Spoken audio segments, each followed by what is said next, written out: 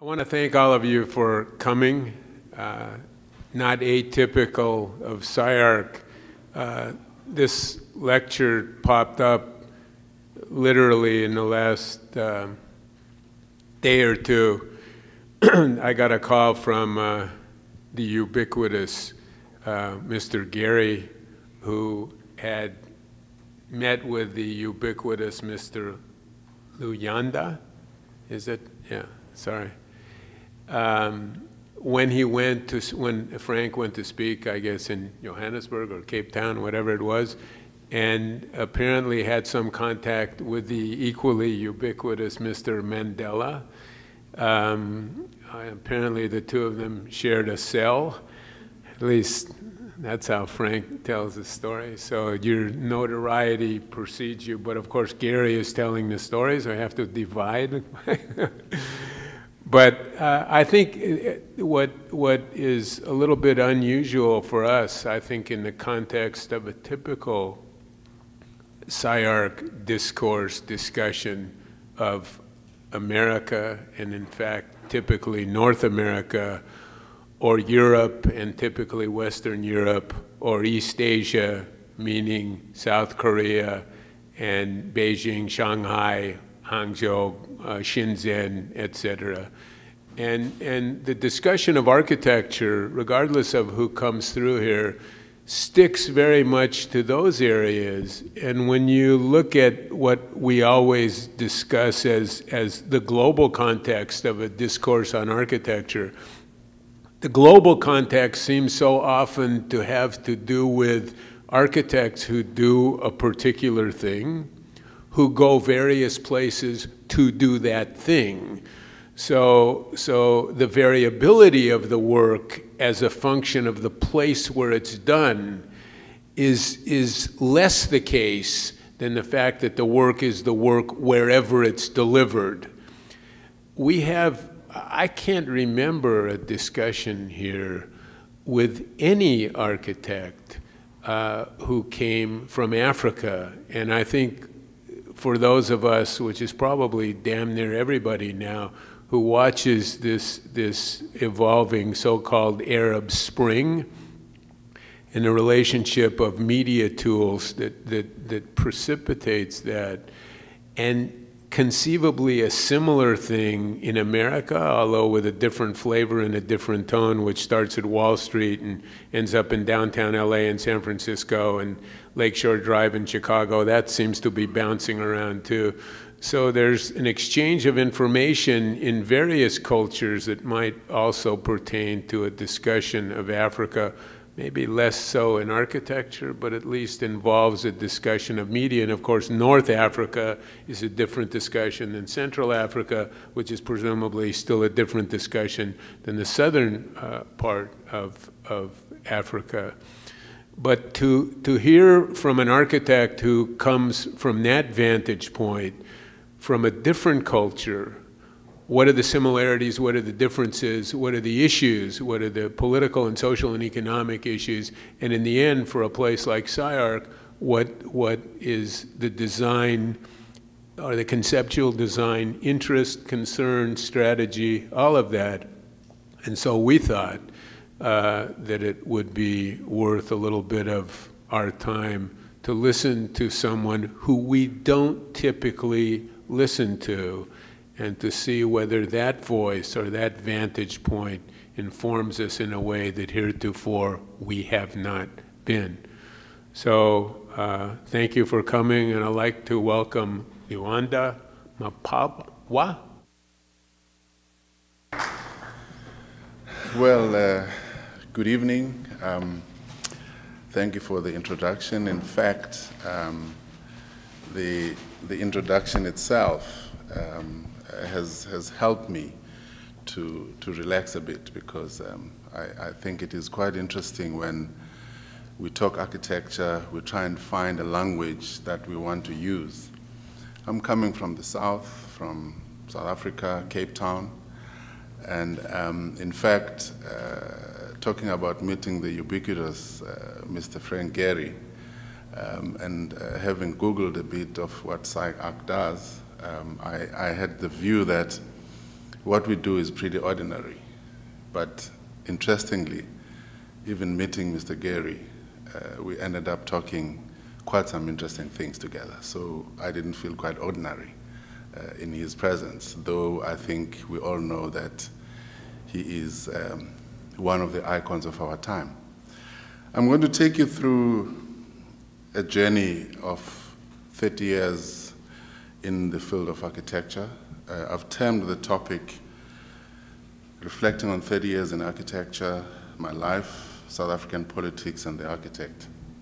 In this case, the architect in me. I come from, well, I don't come from Cape Town. I live in Cape Town. I work there. I run a studio there since 2000. And Cape Town is an interesting city because somehow it's always compared to San Francisco. People say it's the San Francisco of Africa. I'm traveling with my wife, an architect. We met in Berlin, and we're working together. We've met a friend who's been working in Cape Town, Jeffrey, and we're glad to meet you, Jeffrey, in your hometown. And we'll try and take you back to Cape Town, because the work we're speaking about, I think, is the work which will be quite interesting for the audience, I would hope. Cape Town's architecture is also pretty ordinary, but definitely what is special about it is the setting.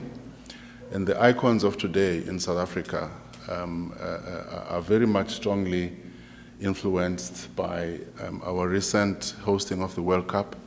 You see the Cape Town Stadium situated within the City Bowl, surrounded or having the mountain as the backdrop. You can see downtown over there. This is a residential area called Greenpoint. And as I talk, we will talk a little bit about what architecture or what influences us as architects. And the discussion will be less about Cape Town per se, but about what architects are dealing with in South Africa today. The presentation is just a bit of personal history about me, reflecting on some of the things that I have experienced, especially in the 70s and 80s, the political upheavals. Challenges facing architects, I called it, because we are in a democratic South Africa and are actually facing very specific challenges, but which I do not believe are necessarily South African only. And obviously, I'm looking at what kind of architect we're looking at in the 21st century, from my perspective. I love traveling, and I'm quite happy to be in LA. It's my first time here. And earlier in the year, I was in Chicago, and was in the Millennium Square, or whatever it is called, where I stood next to the Bean, and just next to that was Frank Gehry's open air theater, which was quite interesting as well. So LA for me is an experience which I believe is one of the cities I've always been looking forward to visit, and the fact that I can speak here today for me is truly special. I run a studio in Cape Town, employing about 20 professionals, 12 architects, and what we call in South Africa technologists, those who look at the technical aspects of architecture. And I've been running this since 2000. I started in Germany, but that will come into the presentation. Where did it all start? I'm born in Umtata, a little town of the Eastern Cape in South Africa. There's little me there with my parents and broader family, brothers and sisters. Got educated and completed college in 1976. This was a very specific year in South Africa where there was a big uprising in Soweto, where youth started to express their opposition to apartheid, and about 1,000 students were killed in that uprising. And that actually was to turn the history of South Africa around. I studied architecture in 1978, when at the time South Africa didn't allow architecture to be accessible to black students. I therefore belonged to the first generation of black students to be allowed to study architecture in South Africa. And this is quite important because, in a way, my journey is about firstly experiencing South Africa from a point of view of the struggle for democracy, but at the same time my passion for architecture, which took me away from South Africa to Germany, where I eventually studied and completed. And therefore, I just find it very difficult for me to separate those two. But I will tell you how the politics have influenced my architecture. I come from a part of the Eastern Cape which is there, and South Africa in the past used to be divided into these little patches that were called black homelands, or maybe reserves if you use the American language. And this is the same place where Nelson Mandela comes from, Mthatha. And therefore I grew up in this politically charged environment where he was always that symbol of resistance. And just to give you a flashback, these are the 70s and 80s where the repression was at its highest in South Africa. And I think the most popular picture is the picture of this young boy, Hector Peterson, who was the first to be killed in that student uprising in 1976. This is a picture that has symbolized the struggle for apartheid, against apartheid in South Africa, and I think that picture is actually at the UN as well. I left South Africa in 1986 to go and study in Germany, and I continued my relationships with the struggle by being part of the anti-apartheid movement in Germany, and this was just a protest action that I was involved in. And leaving South Africa in 1986 was after I had been imprisoned for 5 years on Robben Island, which is the maximum security prison. And this is a prison also where Nelson Mandela was kept. And it is one of those things that when you are a young man of 22 and are actually finding yourself imprisoned because of your belief in democracy, where you actually start seeing the world in a different way. You associate with people who actually shape your whole thinking. I would say that I'm quite proud to be associated with the wisdom of people like Nelson Mandela, who I eventually met later on, because at the time I was in Robben Island, he had been moved to another prison. I like to show this picture, this one here, because this is Robben Island when you at the entrance. And when I did my thesis in Germany, the theme was called Transformation of Robben Island to an International Center for Peace. And I had to go back and do my research there in 1996. And interestingly, I found that one of the warders who were employed during my time as a prisoner was still on Robben Island working there and was still working as a warder. And for me, this was quite a wake-up call because I had left that place 10 years earlier.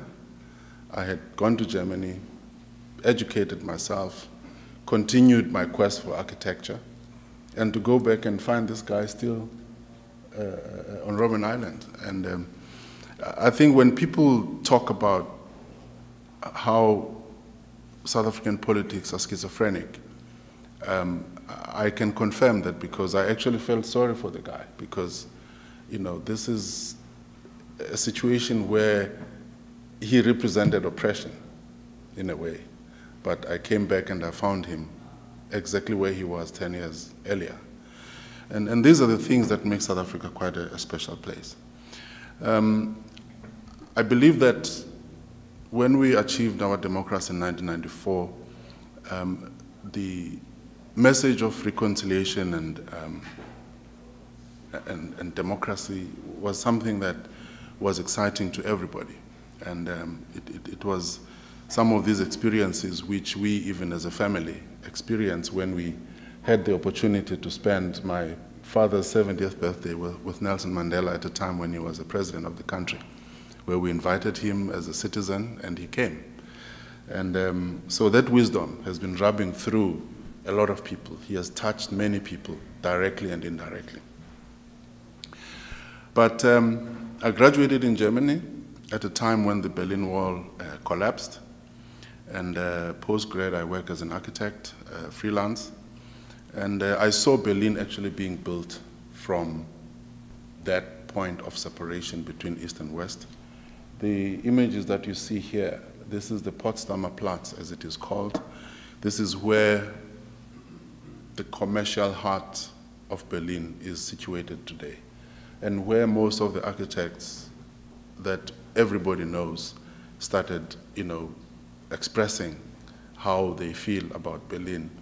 There's the Sony Center there, which was built by Helmut Jahn. There is the whole Potsdamer Platz, the urban design was, the competition was won by Renzo Piano. Richard Rogers built there. Sir Norman Foster was building the new German parliament in the same area. Zaha Hadid built there. This was a time when I was completing my studies. And I was fortunate enough myself to start working on very interesting projects. The first project was the Nordic Embassy project, which was a campus of embassies by the Nordic countries. This being Denmark, that being Norway, that is Iceland, that is Sweden, and this is Finland. And they have a building of mutual use, which is a building which showcases all the cultures of the different Nordic countries, where they hold lectures. They've got auditoria, they've got cafeteria, they've got language schools. Quite an interesting concept which introduced a pre-oxidized copper wall that basically links the buildings, and they are sharing a kind of a common courtyard or concourse. And the idea of embassies actually having a public building that is accessible, and that is your line of entry, which basically separates the internal workings of the embassy and the public. And here there is a kind of a public courtyard in front of this building for mutual use. One of the things that I find interesting about this particular project was that for the first time, Berlin had to be confronted with building with timber, and something which had never been allowed there before. So the companies I was working for had to find ways to get the German officials to allow timber construction, and this actually broke the ground in that had never been done before. And working with Nordic architects, I was a project architect for this building, which is the Danish embassy, and you can see the kind of very sleek exterior of perforated stainless steel panels, some of them opening, some of them fixed. But you go inside and you actually experience the softer timber work, which symbolizes the kind of architectural approach.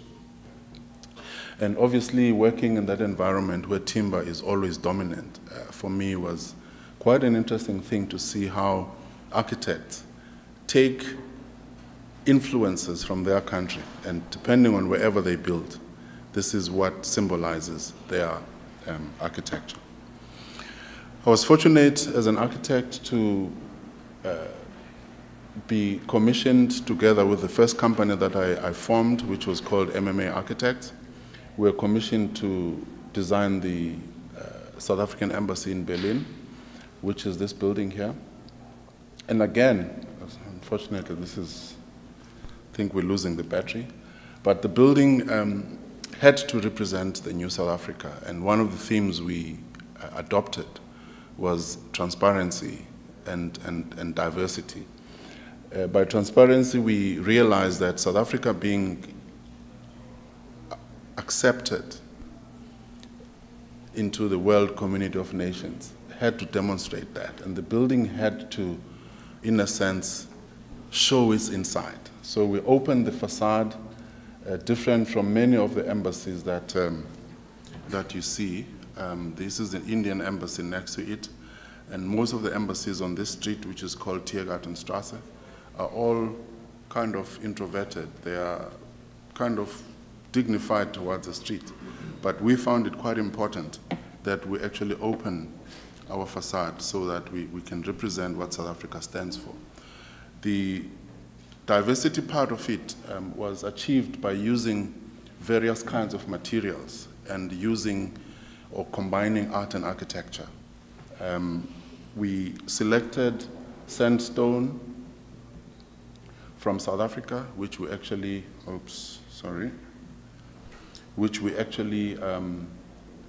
exported to Germany, sandstone, granite from Zimbabwe, which we use in two forms, polished and honed, so that it gives you the two different textures. We took a tradition of rock art, and instead of doing it on stone, we actually sandblasted it on glass to give it a contemporary feel. And we took an old tradition of carving plaster, which is a tradition that is carried out by women artisans who actually, through the years, have perfected the art of carving plaster by freehand. But they do designs which we had to, as architects, actually approve of, and then allow them to do their thing in the building. And the interesting thing about this technique is actually that there is no paint used. They take oxides and they mix them into the plaster, and they actually do the forms that you see freehand. And this is one of the exports that we found to have actually resonated quite well with the public of Berlin. We believe that embassies do have the role to represent their countries and their people. So the architecture which is applied, I believe, has to convey that message as well. So here, sandstone is being combined with some horizontal metal elements that have got a dual role to accommodate the external shading, which you can see there, but at the same time to give the sandstone a contemporary look. Architecture in Berlin is very public, so the opening of the embassy had to allow the public to actually come and see the building. And for me, it was quite interesting to see the building occupied. And the inside of the building also had to be very open. So we've got a huge atrium, which is kind of the link between all the various departments in the embassy. And in fact, when we opened the building and the embassy staff started working there, they still up to today say to us that they never realized that architecture can play such a role in the working environment of people, because all embassies they had worked on were all cellular departments, totally separated from each other. So the transparency I talked about the building had to be reflected on the interior, on the interior layout as well. So people have to see each other. They meet in the atrium because all the public facilities are on the atrium space. And maybe for people who live in the Northern Hemisphere, these are no new ideas. But for a country like South Africa that has been obsessed by security and exclusion, these are major changes to a government department, to a government building. The opening of the building, as I said, was public, and we had about 7,000 people on the day coming to view the building. Other projects I've done in Cape Town was an extension of the Parliament building, and some work which I've done at the airport. Things that, we do as architects, kind of more public architecture, that's what I'm involved in. But I've also been involved in work that transcends architecture, where I was part of a team that was looking after the construction of all the stadiums for the World Cup, 10 of them. And we basically had to make sure that when the World Cup comes, all the stadiums are ready, they're built according to FIFA requirements, and we had to monitor the budgets. I'll take you through this because this is really not entirely the architecture that I do, but these are the 10 stadia that we were looking after, but we had been involved also in analyzing the World Cup in Germany before, just to know what to expect and what are the challenges that face countries hosting these major events. And part of the work included going to the stadiums with FIFA delegations and looking at the construction, looking at the stadium being built from the ground. This is the Greenpoint Stadium I showed you, which was started construction with a big hole like this on the ground in 2006, and we saw it growing and becoming part of the landscape of Cape Town. It was completed. I don't need to speak much about that. It's quite a modern state-of-the-art stadium, which is among the top in South Africa at this point. So what the World Cup has left us with is this infrastructure of stadia, that being in Durban, near the beachfront, Johannesburg with the downtown in the backdrop, and the Cape Town one situated right at the center of the city. And I like this picture because these major events are about people. And we realize that the people that had visited us, our shores, despite some of the skepticism, actually found that South Africa was a place that was worth visiting.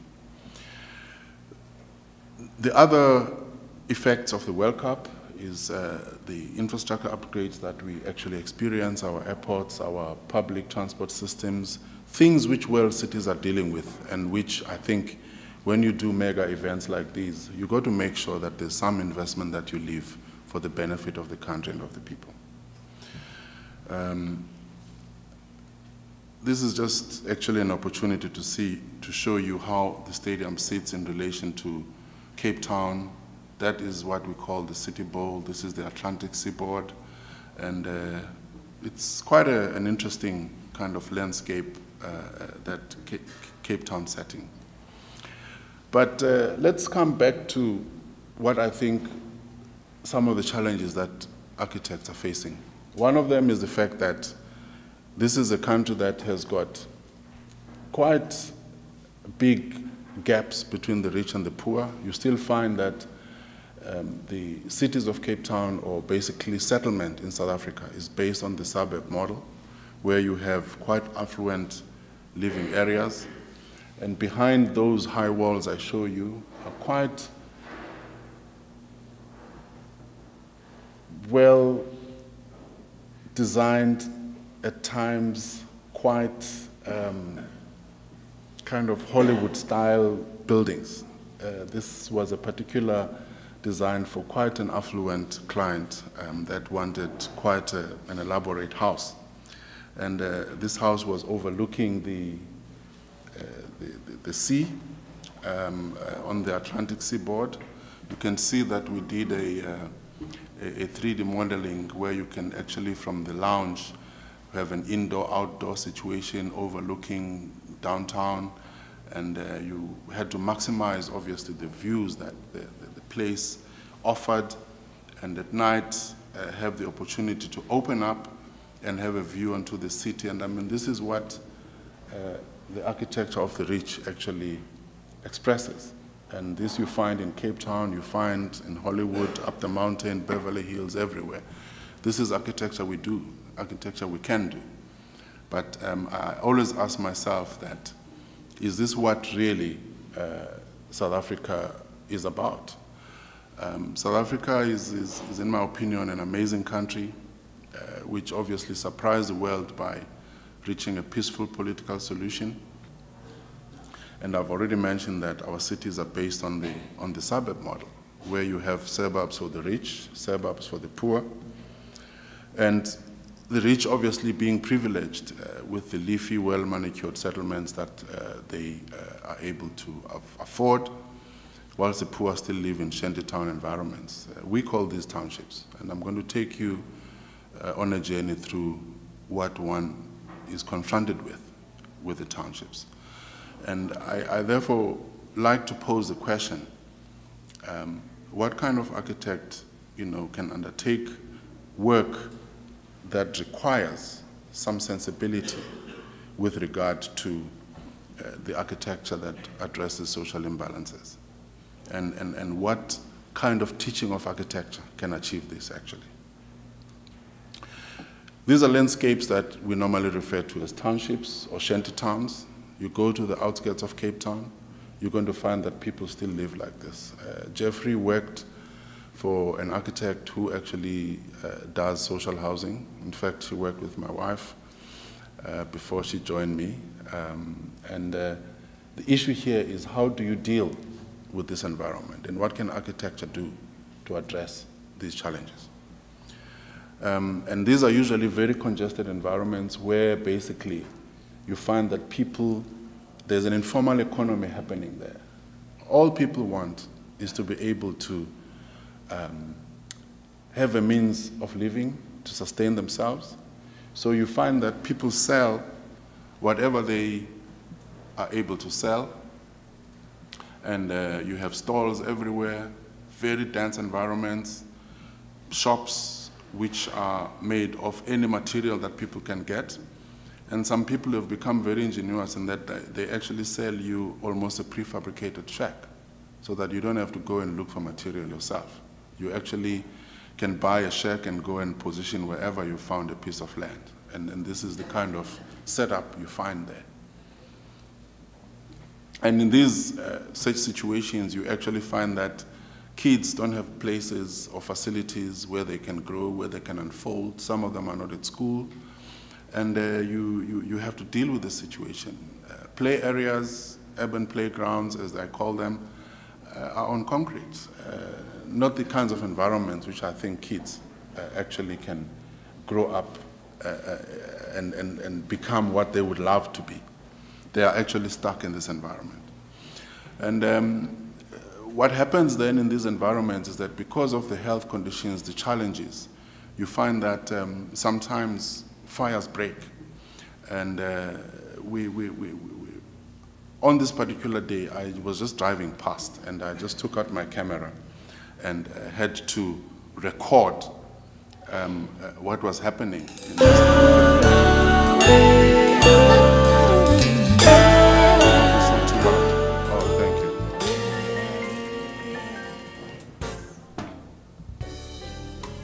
I just had to capture this because these were people that were actually desperate at that moment. And these shacks were just burning. And I just stood there and was saying, now, as an architect, what do you do in a situation like this? When you build for people like this, how can you respond, really? I'll let it run, and we'll go to the next line.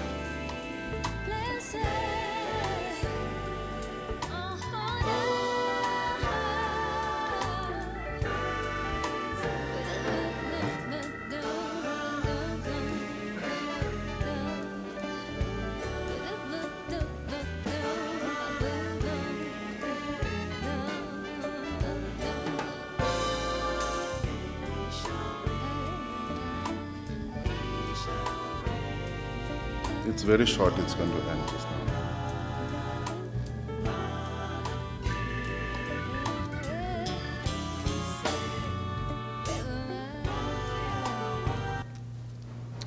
now. Now, obviously, in that environment where there are no facilities whatsoever, you have to use whatever means you have as an architect to provide facilities. This I like to show because it's the first project I did in Cape Town when I came back from Germany. I mean, not worth mentioning, really.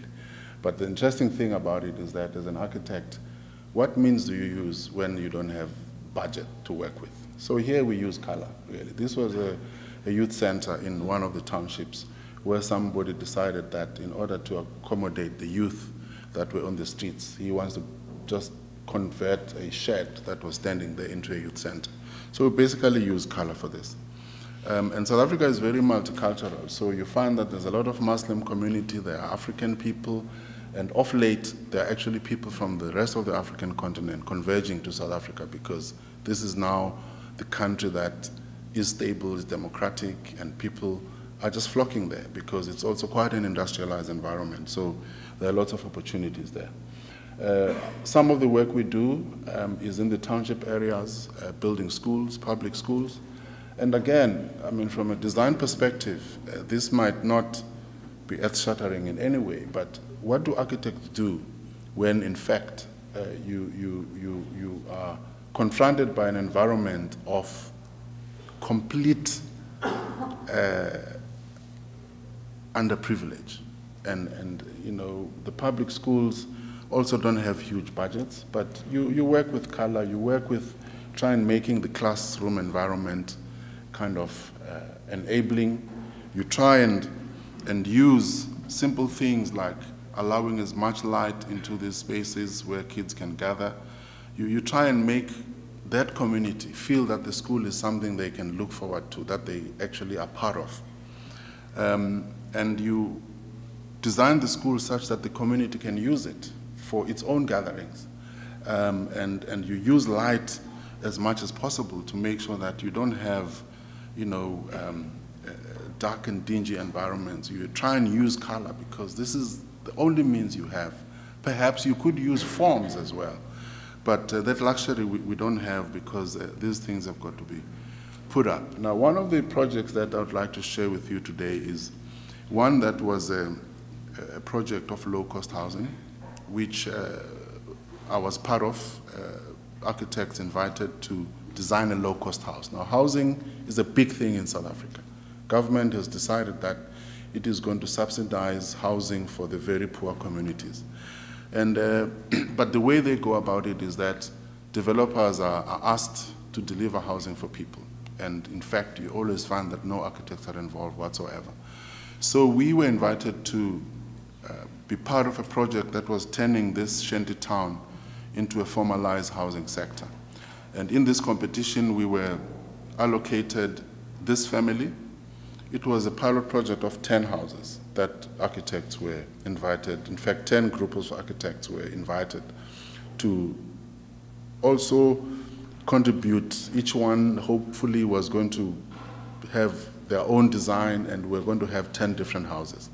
But as life is, it is not easy to design a low-cost house with no budget. So we were the only firm that was able to come up with a solution that could be built and that was close as possible to the budget that was allowed. We built this house using sandbags and with a timber frame structure, which was going to provide the main structure for the building. You can see here they are starting to put up the timber frames, and at the bottom are these sandbags.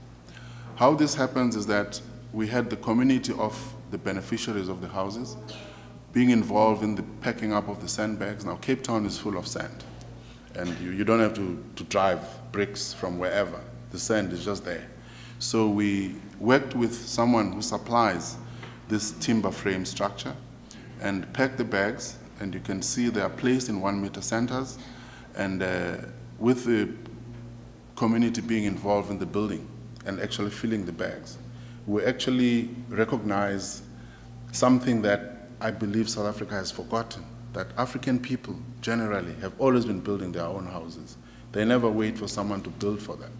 So these were some of the things that we actually realized that mean quite a lot to people, because when you go there today and you see how the people are looking after their houses because they put their own sweat in them, it's very different from any other subsidized house that others have inherited.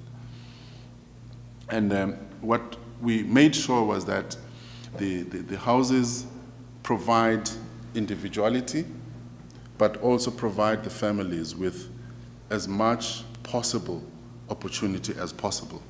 We had very narrow sites, 7.5 meters. Now, I don't know feet, I'm sorry, but maybe someone can translate that. The site was 7.5 meters wide and 15 meters long, and we had to do with that. So for us, it was important that we try and maximize the use of that site as possible. So we chose a double-story type of building so that we could reduce the footprint of the building and be able to have some outside play areas. We put a balcony on these houses, but this was to provide the family with a play space for their kids. But in reality, what we wanted to achieve was that when the families had a bit of money, they would actually put a third bedroom there because we could not afford it with the budget that we had. So this is an element that provide some kind of incremental opportunity. My mouse gets disappearing. An incremental opportunity where they can actually add a third bedroom. But the entrance of the house is tucked under this veranda type situation and is protected from the weather. Cape Town is wet and windy, so some of the things that make houses not even sustainable there is the fact that they are subjected to quite harsh weathers, and then in summer it is very hot. So all these kind of smart design principles that are applied everywhere, we found it important to apply them also when building for the poor. So we built 10 of these, which, as you can see, have been completed, and families are actually living there. And I think that for me, it is those small contributions that make my work interesting, challenging, and fulfilling. Because when you see how the people receive the kind of intervention you are making in a very small way, you actually find that there is much joy in this kind of work. But there are other projects that are of interest also in the township areas. For the World Cup, Nike wanted to build a football training facility for youth. This was in the township of Soweto in Johannesburg. And this project was quite an interesting collaboration with Nike designers and brand managers. We worked between Canada, Portland, Oregon, Cape Town, and Johannesburg. It was a collaboration which was most incredible for me. And it is a youth center that is focusing on youth, and it was opened just before the World Cup to provide a football training facility, state-of-the-art, with the most diverse facilities, not only training but also education, because Nike is quite big on youth education against HIV and getting the youth not only to look at football as a sport, but to also develop them, their personalities. So it is one of the projects that I believe also was meant to make a contribution to improve conditions of total underprivilege. We're proud of this building. We've just recently heard that it has been nominated as among buildings that are considered for World Building of the Year. We built this in 5 months. Now, for a country like South Africa, which has got challenges with technology and the standard of building, it was quite an achievement to sit with Nike designers who wanted quite an outstanding building, but having forgotten that we're building in Africa. But to actually achieve this in a 5-month period, I found that quite outstanding, personally. These are just some shots of the building in the context of Soweto. It's got a roof deck where some other programs of Nike can be held on the roof. These are change rooms that were converted from existing buildings at the back. But Nike is very strong when it's brand management. Anything that Nike does has got to have a certain signature. And we're fortunate to have been part of that experience. Now, this is just the internal layout of the building. As I said, it's got meeting rooms, it's got educational rooms. They provide computer training facilities for kids to be able to learn computers whilst they are doing football training, but also they are educated on education against AIDS and HIV, but they are also given opportunities to learn the skill of football from a professional point of view. They are given access to all the modern ways of training to be professional footballers. The other project which is very fascinating for me, Cape Town has participated in the bid to be the World Design Capital 2014, and we're asked to look at the rejuvenation of a particular part of Cape Town, which is quite at the moment, it is quite dilapidated, actually. It is falling apart. So we were asked to put together a temporary facility that is going to be an incubator. This part of the city is called the Fringe, or the East City. It is near an area of Cape Town that had been where there were forced removals because of the introduction of apartheid, where people were moved from this place. So it is an empty space that used to have a thriving settlement and living environment in the 50s. But because of apartheid, that wanted to leave the city to become a place for white people only. They removed these multicultural living environments. So we're asked to use a temporary facility to create an incubator for artists and young entrepreneurs. This project has now been included in the Cape Town Build for World Design Capital. And here, the idea was to convert this area into an artist district, where innovation, design, and creativity were going to be nurtured. So we put this container community center, which is still in planning, but we hope that it will be just a generator for development. It is not going to be there permanently, but we've looked at how one can use these facilities to start something that will turn this place around. And obviously using architecture, temporary architecture to achieve this. The other interesting projects which I'd like to mention is a peace center for Bishop Desmond Tutu, who has turned 80 and is retiring from public life, but he wants to leave a legacy for the kind of beliefs that he has and the contribution he has made to peace in South Africa. So this is a project that is also currently in planning, and it is meant to give a lasting legacy to those who've contributed towards peace and to actually represent all those in the world who are working to create an equitable world order. Now, these are projects for me which characterize the work that I do, the work that we do, the work that architects have to deal with, because the other work is great. It happens. People do have opportunities to do great buildings.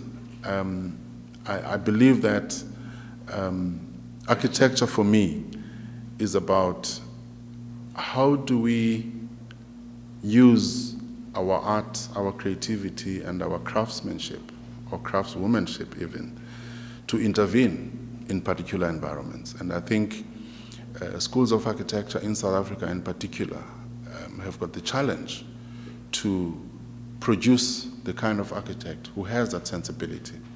And I believe that this does not mean that design is not at the center of it. I believe that design is actually the way in which you can intervene, because design in its broadest sense provides you with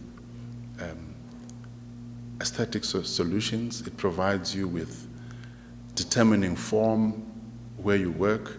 It helps you to determine spaces which are occupied by people, and they have to respond to the various needs that people have. So for me, that is all part of design, and that is what I think architecture and architects have to respond to. I also think that any trained architect actually has got the ability to do the kinds of work that is required in these environments. But I also think that we've got to, I'm saying this because South Africa also is a country where design is not so well appreciated. We come from a country where engineers are running the show. This is how our cities were engineered to be the way they are, where the inner city is some 40 kilometers from where people stay. People have to travel in and out That's all engineering that has created those environments. And the standard of design and appreciation of design, perhaps now it's starting to be realized. The embassy building we did, and there are a few other projects like the Constitutional Court that was completed also at the beginning of the 90s. There are a number of projects that have really started to address a different kind of architecture, where architecture is not political, but where architecture articulates how a particular political environment can be interpreted and make architecture accessible to people. I believe that if you work in South Africa and you're not sensitive to those realities, perhaps it's your choice, but in my world, I believe that architecture has got quite a big role to play, because if I look at where I come from and had architecture not being accessible to certain people because of a particular political thinking of the time, I wouldn't like us to go back there.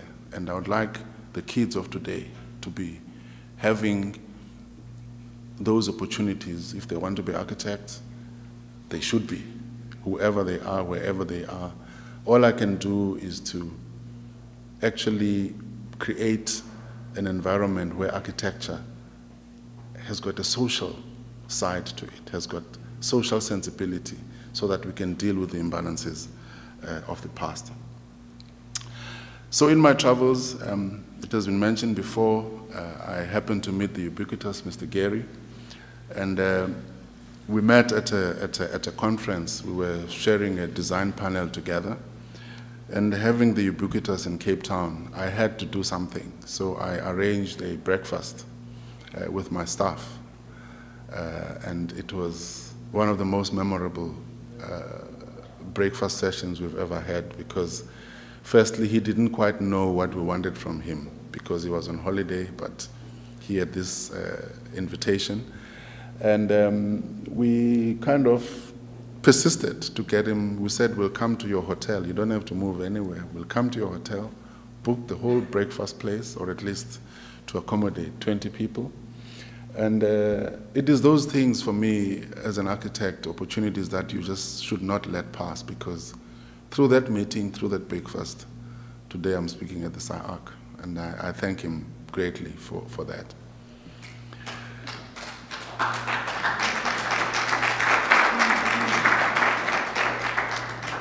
So as I conclude, South Africa, I started by saying, is a very special country which has had a very difficult political history, but it is individuals and people who have tried to introduce change, and I'd like to be one of those architects who are associated with redefining the role of architecture in that country. Thank you very much.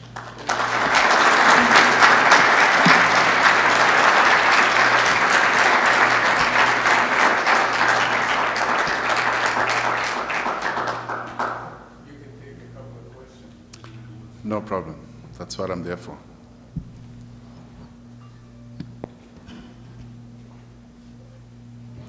Given the history and the class divide of South Africa, in building and setting up all the different World Cup stadiums, was there a plan for what to do after the World Cup when everyone leaves? I mean, or is what's the uses of the stadiums now?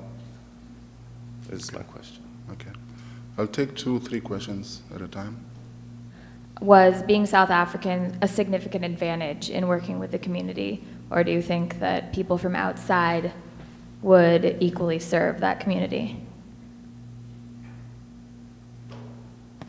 Noted, thanks.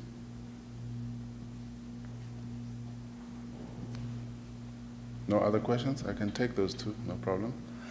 The first question, well, perhaps, could be asked to the government.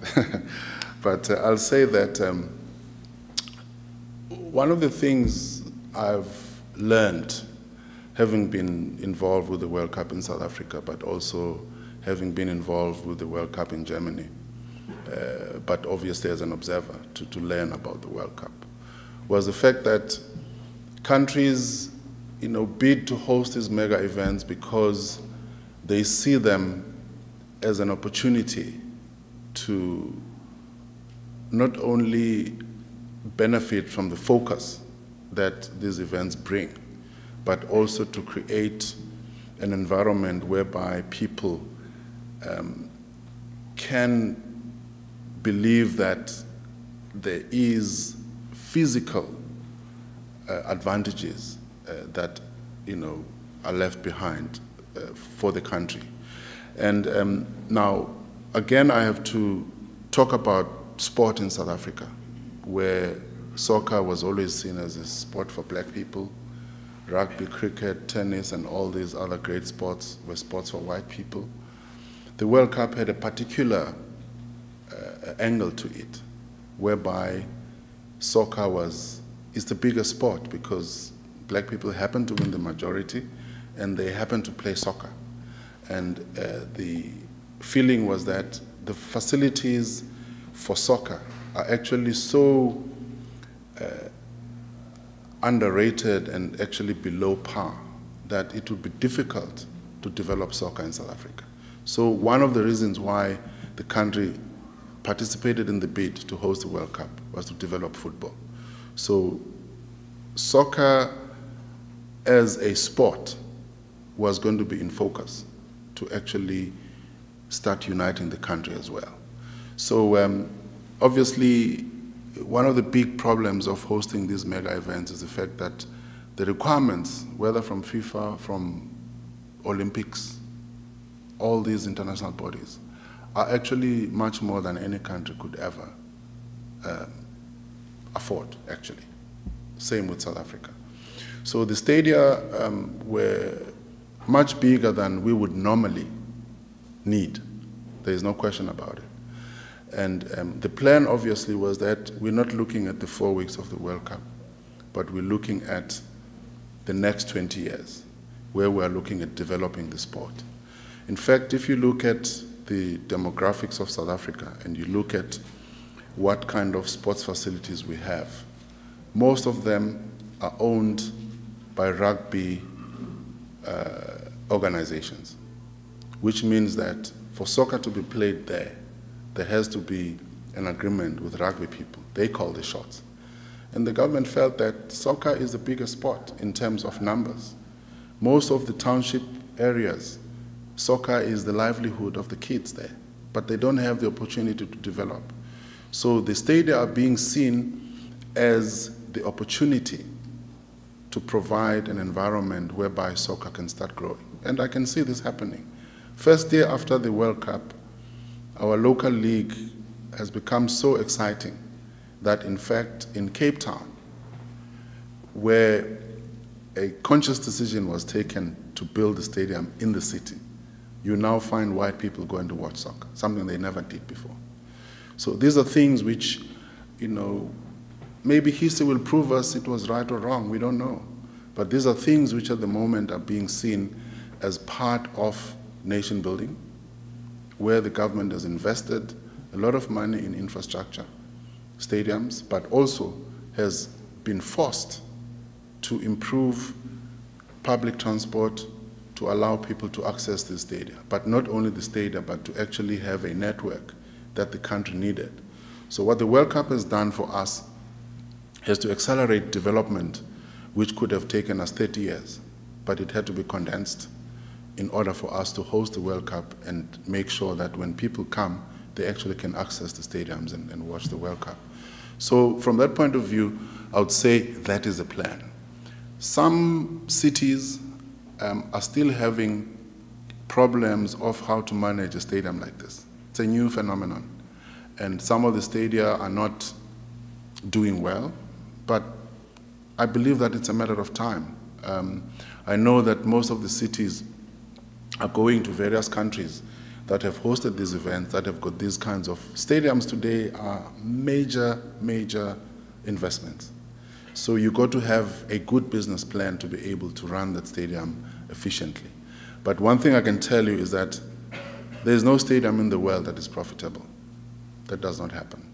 But it becomes quite a challenge for a country like South Africa, which has got quite a strenuous economy in terms of dealing with those facilities. But I believe that next 10, 15 years, we'll be talking a different story. And I think that they are going to benefit the country and benefit the people, especially when it comes to sports development. Second question around the Sandbag House. The architects that were invited, interestingly, each architect was grouped with an international architect.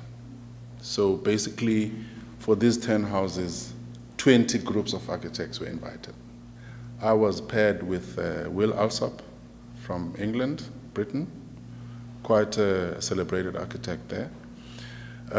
But our approach to the project was very different. In fact, I mean, Will is a colleague, you know, but he had a solution sitting in London for Cape Town. And I thought we would also collaborate in the ideas in how to approach the brief. So within a very short space of time, we were not speaking the same language. And we could not agree on the approach, because I believe that if you're going to try and intervene in a township situation in South Africa, firstly, you've got to understand, who are you building for? How do the people live? You know, what are the dynamics of the family? This family that I was allocated was a family of 8 people, 2 adults with 6 kids. And I had to build a house for them for about $8,000, because that's what the budget was for that house. And the government subsidy provides for that amount of money for a 40 square meter house. That's the regulation. But realizing the challenge of having to accommodate 8 people, and being fortunate enough to have found this sandbag construction system, I was able to build a 54 square meter house, much larger than what government allows, but also because I'm using a building system that, you know, is easily accessible to people, where the community also contributes its own kind of labor to build. We could kind of mitigate a lot of things and get people involved in the solution. I had to convince them that building a sandbag house is going to give them just as dignified a house as any other house. And in fact, we had to, when we started investigating what sandbag construction does, it improves the thermal performance of the wall so much that on the hottest day in Cape Town, when you get into the sandbag house, you get a 15-degree temperature difference, because that is the quality of the sand. And when you saw the video of the burning shacks, sand does not burn.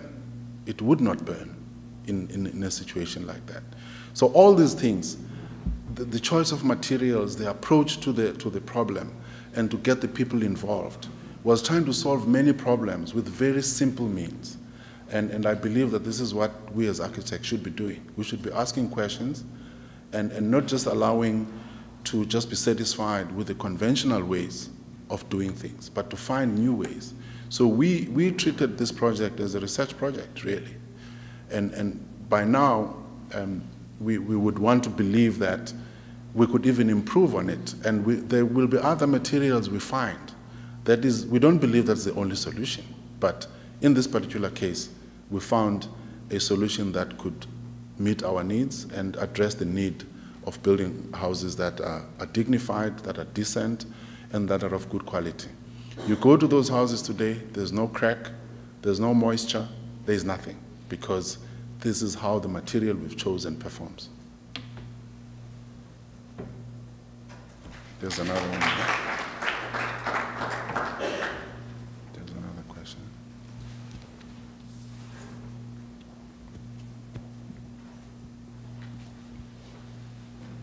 I just have one question. The question is about politics in architecture, concentrating on the rich and the poor. In South Africa, it is a big problem that you have poor districts and you have rich districts. My question is the problem now accommodating for the poor, or is there a kind of is the solution trying to, through architecture, finding a link between poor and rich? Just your thoughts about that. Okay. Any other? There's another question there.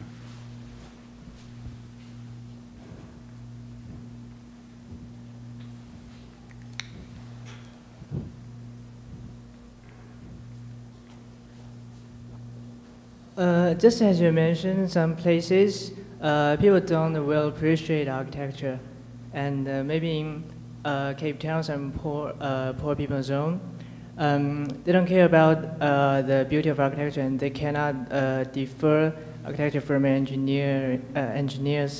So, do you think when the poor people or the people who don't care about architecture get involved into an architecture product, do you think architecture have the capability or responsibility to enhance or change the lives of the those who don't care about architecture, or we need to change ourselves to meet the needs, which is in the same direction with their lives?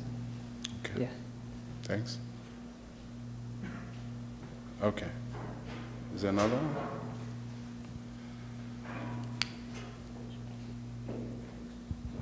I was interested in the townships, and Frank Gehry actually used corrugated metal in a similar way on his first house. But I was wondering about how property works in the townships, and like how you pick where your property is, and like ideas about property and land in the townships, and how architecture can be a part of that, if it's sort of a mobile sense of property. Okay. The first two questions I think are linked, and I'll try and tackle them accordingly. I do not think that I would say that in South Africa specifically, architecture is dealing with the issues of rich and poor per se. All I'm saying is just that architecture has a role to play. We are about creating spaces. We are about creating buildings. We are about creating environments. It's about us, our sensitivity in our actions that will help transform those environments to be livable environments. That's all I'm saying. And I'm just saying that the rich can afford anything, but architecture has got to be sensitive whether you're building for rich or for poor. Up to now, no care has been given to environments of poor people. And I believe that architecture can play a role to improve those conditions. And if you say it's about getting poor people involved in architecture, no. It's about what am I doing as an architect when I intervene in those environments. And that's what it's all about. Architecture has to be able to intervene in environments that are challenging. I don't believe architecture is about glamour. And this is not to say the successful architects that are building great buildings, whether it's Bilbao or whatever, are actually doing something that I think is not good.